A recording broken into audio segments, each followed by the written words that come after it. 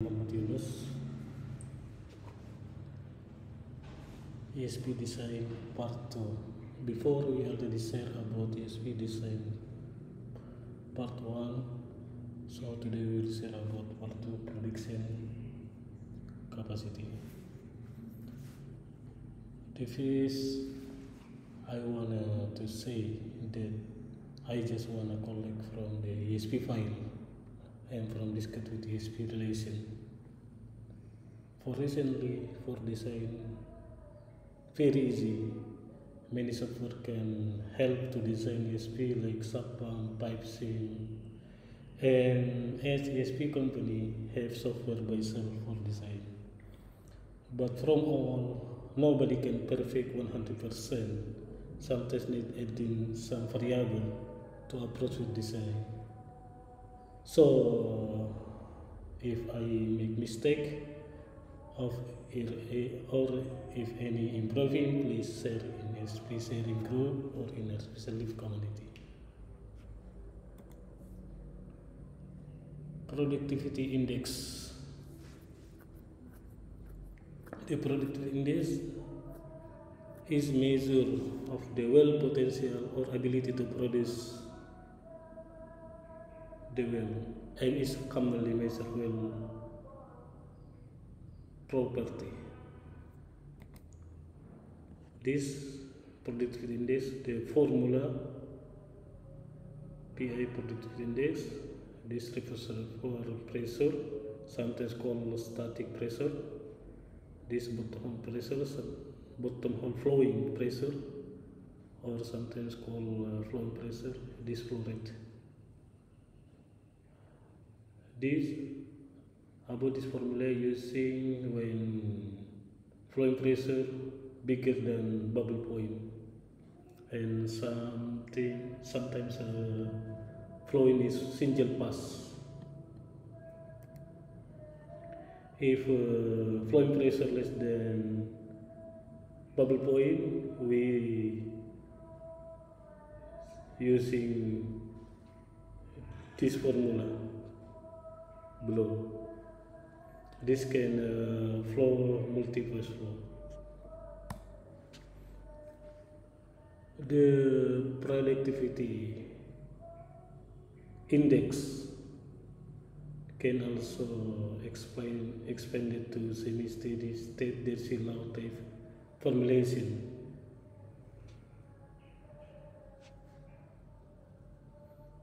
This the formula.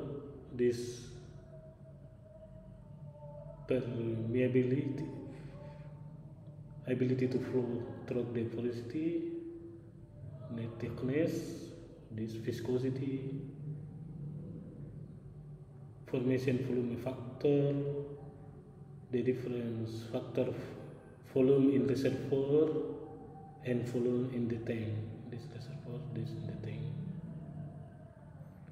External boundary radius, well radius, skin, the skin from the reservoir and the well.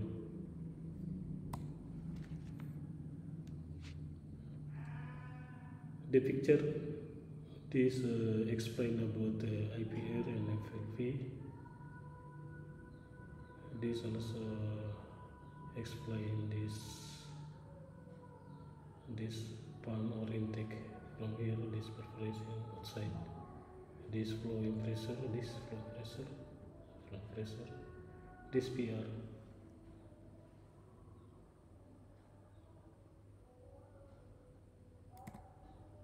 Determine the well productivity at the test pressure and production rate. In this case, the maximum production rate is desired without resulting in several gas interface problem. The pump intake pressure at the desired production rate can be calculated from the present production condition. First, we need to calculate the flowing bottom hole pressure.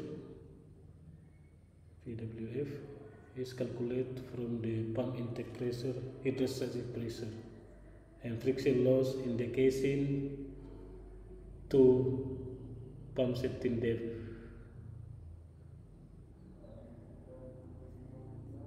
So flowing pressure is pump intake pressure plus with the static pressure from pump intake to the datum. If the datum here, so this have friction loss to the pump intake from here to here.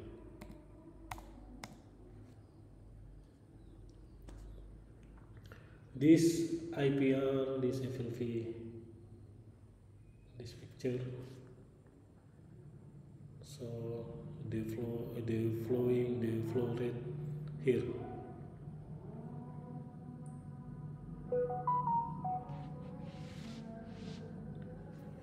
This picture, this if a natural flow without pump, the flow rate here.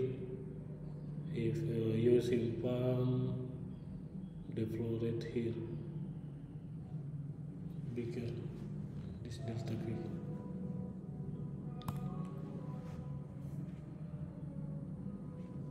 Understanding well property, the productivity index is the ratio of the total liquid surface flow rate to the pressure drawdown at the midpoint of the producing interval, sometimes called PR or PE. PR or PE. They are typical in field units. This productivity index, the flow rate, this PR, sometimes called static pressure, sometimes called external boundary radius pressure. This flowing pressure, sometimes called well flowing pressure, sometimes called well surface mid perforation pressure. As example, a well is producing 1000 barrel standard per day, a liquid with a pressure drop 500 psi would have productivity index 2 stand barrel per day per psi. A subsurface pressure gauge is used to determine the static pressure, PA or PR, after a sufficient certain period. These statics in the certain period, and also the flowing bottom hole pressure, PWF, after the well has flowed at stabilized rate for a sufficient period of time. The difference PR minus PWF is called the pressure drawdown. Okay, if any question, if need to improving about design, I just collect the file and share from this only basic. And for professional design now, we can do by software, and the software can change. We can change if we using pump brand this, so the software already compatible with this. Okay, Assalamualaikum warahmatullahi wabarakatuh.